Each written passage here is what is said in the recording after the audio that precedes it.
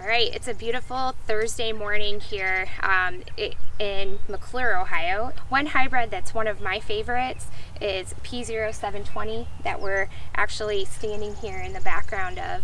So a great hybrid, as Jeff mentioned, that we had some challenging conditions for testing that stress emergence. So excellent early vigor and excellent emergence out of the ground and setting an awesome stand across a lot of our different soil types. The other thing is we run into a lot of different versatile soil types across Northwest Ohio, so from sand to heavy clay soils, and 720 handles all of those types of soil environments with excellent drought tolerance. So one of our favorite products that you're going to see lots and lots of acres of throughout Northwest Ohio. And I want to talk just a little bit on some soybean things we're watching out in the field. A lot of the soybeans are just beginning to reach the flowering stage, the R1 stage, to start the reproductive process. This is a critical time for two different things. First of all, we want to make sure weed control is completed around this time to prevent that competition that can really start robbing yield as we reach these reproductive stages. And also the labeled products can begin off-label as we get to R1 and the R2 stage. We also want to think about white mold as we get to the flowering time frame.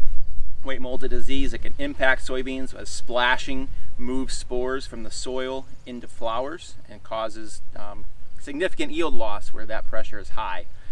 Might want to consider fungicide applications to help control white mold where that pressure is high. Something like Approach at 9 fluid ounces per acre right around first flower can be very beneficial. In heavy pressure situations, we might follow that again in about 2 weeks time frame to keep that pressure reduced. So keep that in mind as you're scouting fields. A great tool to help, especially as we move into the later part of the season with identification of corn diseases, soybean diseases, even on wheat, can be found in the Pioneer Seeds app, a brand new tool called Threat ID, where you can simply snap a picture of what you're seeing in the field, whether it be a disease or an insect or a nutrient deficiency.